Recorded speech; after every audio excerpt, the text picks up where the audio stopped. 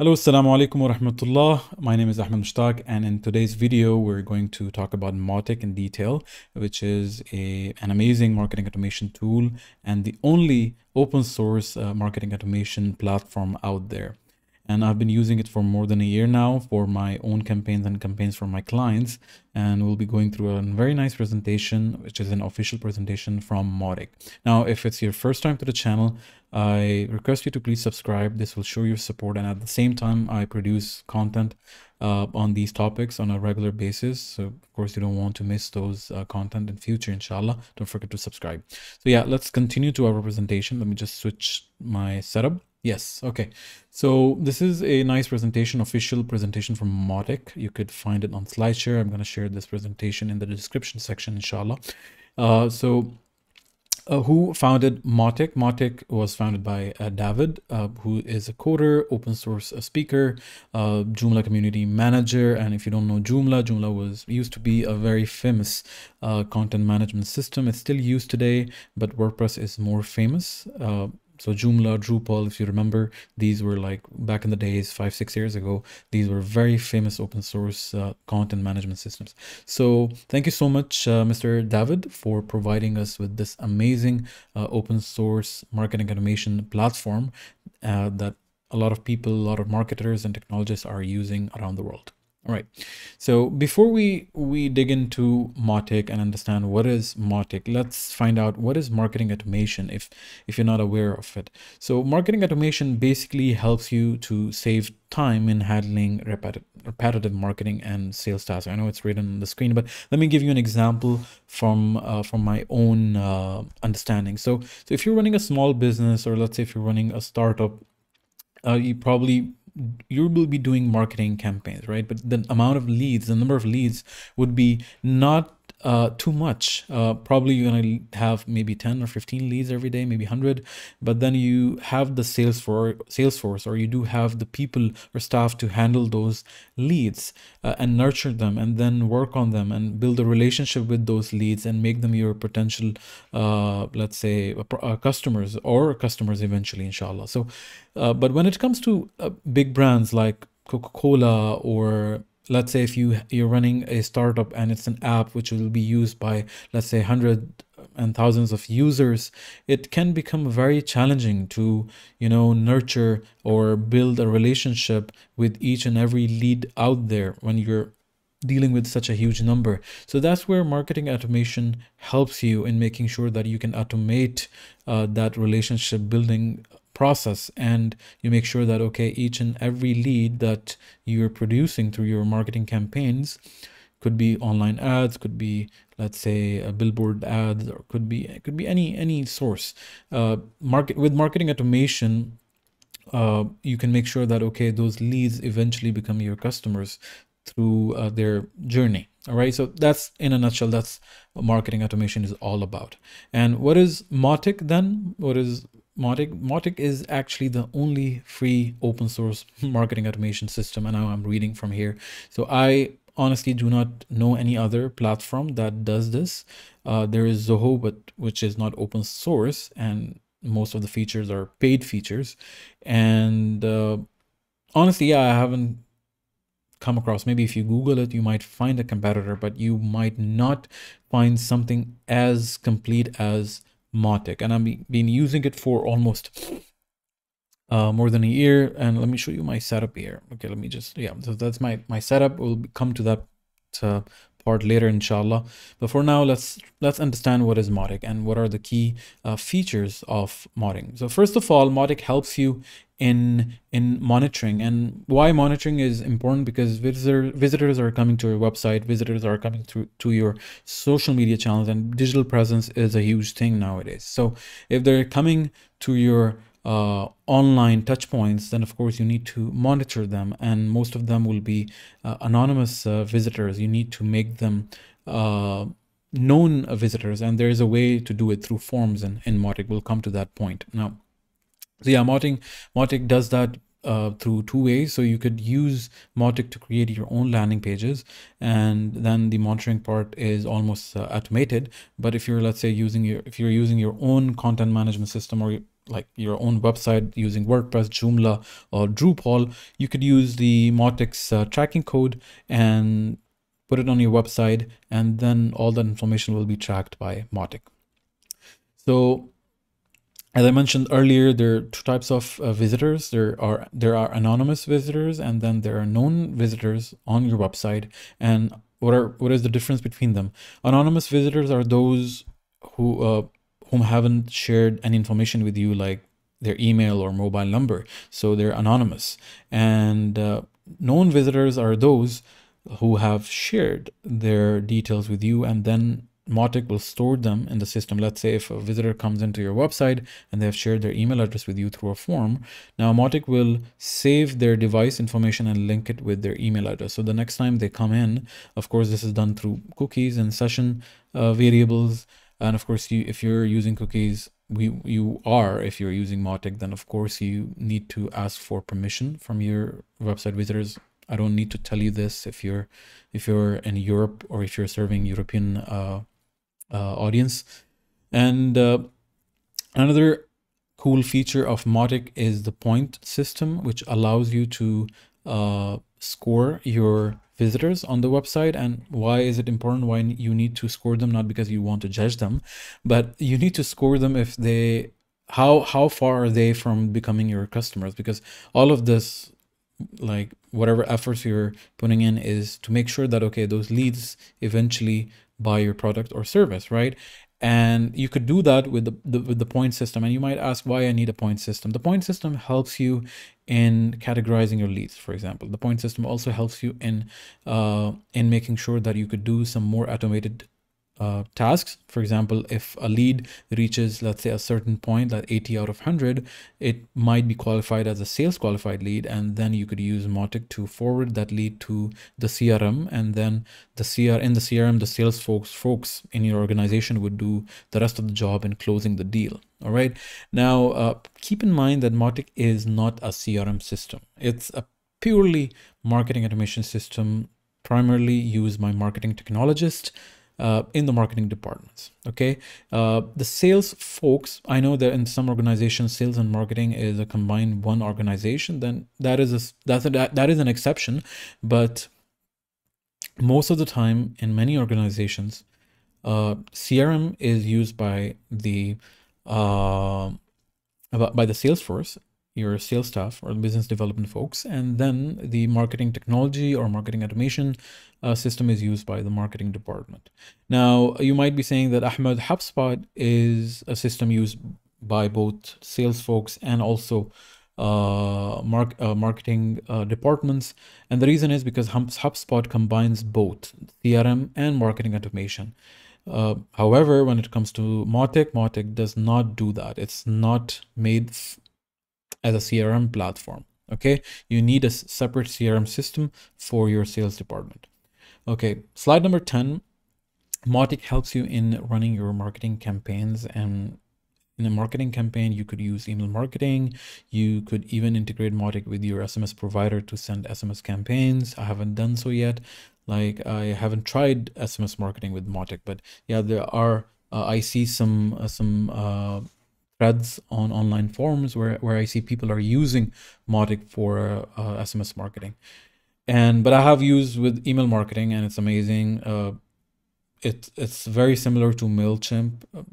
I know the user interface is basic. It's not that advanced like MailChimp, but of course, like, hey, Yanni, it's free, and you're not paying any subscription. You're setting it up on your own hosting. So yeah, why complaining? Like, everything is free in Mautic. All right. So it helps you in campaigns. And then you have, of course, if we're talking about campaigns, how can we ignore emails, which is an essential component of any marketing campaign. I know it's not that huge in here in the Middle East, but around the world, everywhere else, email is very important. Here in the Middle East, it's very unfortunate that emails are ignored, based on my experience.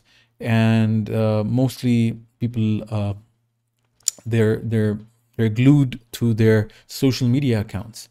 And but again, email, we cannot ignore email. Email is still crucial, and especially if you have if you have official emails, because people do rely, when it comes to work, they rely on emails. They cannot rely on social media. So yeah, if you have official emails, of course, with consent of those who have you have met maybe in different conferences, or of those who have filled up information in through your online campaigns, then yeah, email is of course a very crucial part when it comes to marketing automation. So yeah, so basically, if I just go to my screen, this is my Mautic.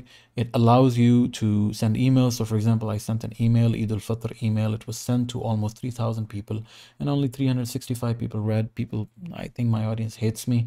So yeah, and it tells you that the open rate, the read, like reading or open rate, is almost 12%. Not bad, which is very good. The average in our industry is 10%. So yeah, I'm doing well.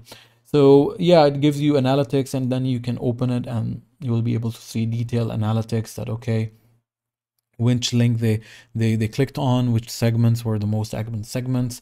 It allows you, as I mentioned earlier, allows you to manage your contacts. These are of course coming through different forms, and then you could also segment them. You can categorize them into different segments. So yeah, this is how I'm using Mautic. I have a landing page in Mautic as well. So if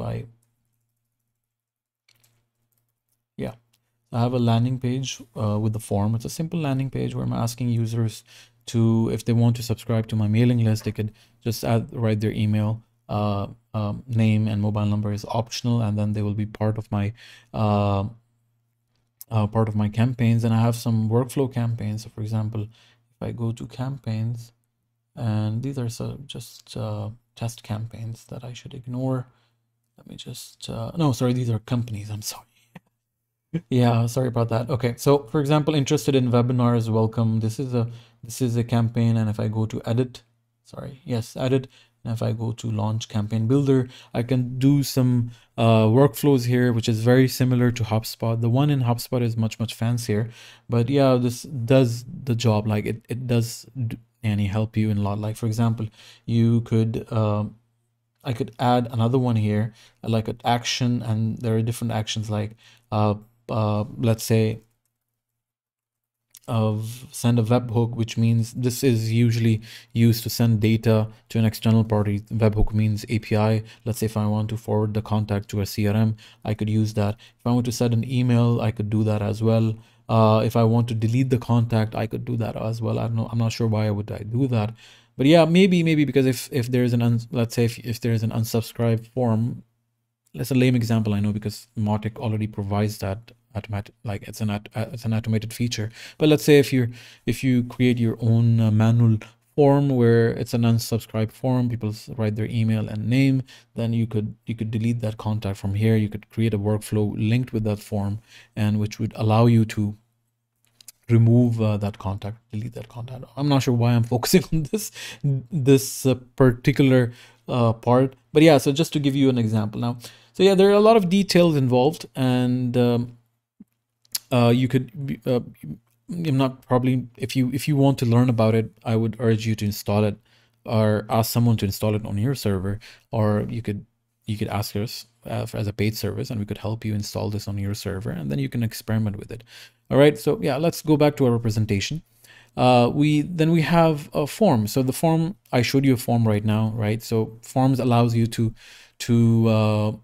convert your unknown visitors into your known visitors, because now you know them, they have shared their email with you. Okay, and then you basically put those forms on your landing pages. And now you might be asking, can you use your own landing page and your own forms on your own website? Yes, you could do that. Mautic does provide you with a different tracking code that you could place on that specific page on your website where you have placed a form, and then Mautic will create a contact for you in the system. Yeah, that is very cool. I'm not using that. I'm lazy, and I'm just only relying on the landing pages that Mautic provides. But if you hate if you're not a fan, hate is an extreme word, but if you're not a fan of Mautic's built-in editor, then yeah, you could just use your own landing page and form and use the tracking code provided by Mautic. Okay. What are assets? Assets allows I'm not using assets, first of all, okay?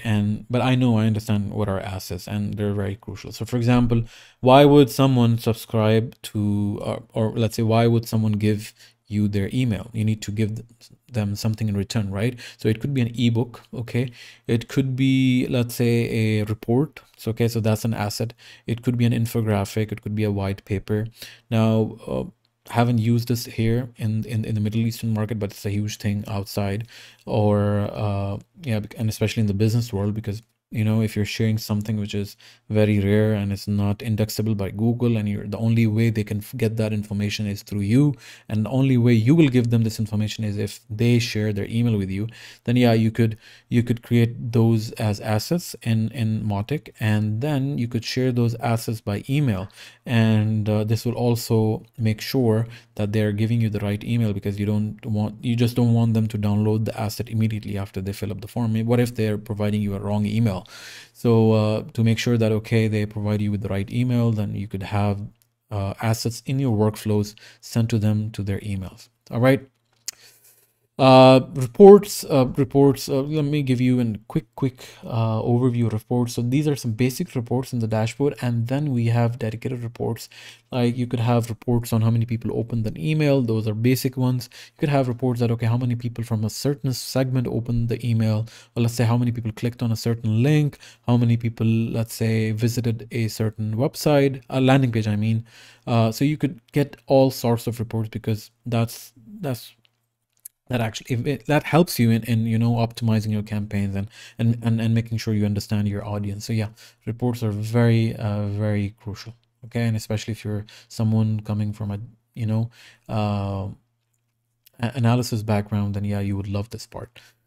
Okay, so lastly, how you could use Mautic in a basic way. So you add the tracking code. Now here, I think this is outdated information.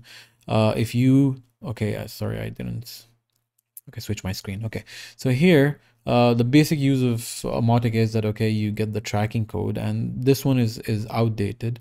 So how do you get the tracking code? You go to settings, and then you go to configuration, and then you search for, okay, let's wait for the page to load. Yes, tracking settings, and then yeah, it's telling you to copy this code and place it on your website. So that's the updated way of using the tracking mechanism. This one, ignore this part, okay? And then the tracking code would allow you to get that information and get it inserted in Mautic. All right, and so basically what Mautic is suggesting is start tracking your visitors, and then collect information, and then nurture them through campaigns. I showed you the campaigns a few minutes ago, okay? And then integrate points. Honestly speaking, I'm not using this as of now, but yeah, nothing is stopping you from this. You could actually use the workflows to rank your visitors. I'm very bad in judging. I don't judge people, okay? I'm not saying that you're a bad person, but I'm just saying that I don't judge people. So yeah, okay, it was a lame dad joke. Okay, forgive me for this. Okay, and yeah, define outcomes and goals and it comes when you are ranking, or let's say scoring people. Then of course you need to create a workflow where you eventually decide that, okay, if a certain lead reaches a certain specific score, you need to move that lead to the CRM system. And I showed you through the webhook. All right, I just give you a hint. Of course, I did not show you completely, but yeah, you got the point. All right, so folks, if you have any questions, use the comment section, and keep the conversation active. And if you liked this video, let me know also in the comment section if I should make more videos on such topics. This one was a lengthy one, and again, don't forget to subscribe, show me your support, share this video on your social media. Will not cost you anything, and it will show me that how much love you have for me. All right, thank you so much. God bless you, and let me stop my video. Assalamu alaikum wa rahmatullahi wa barakatuh.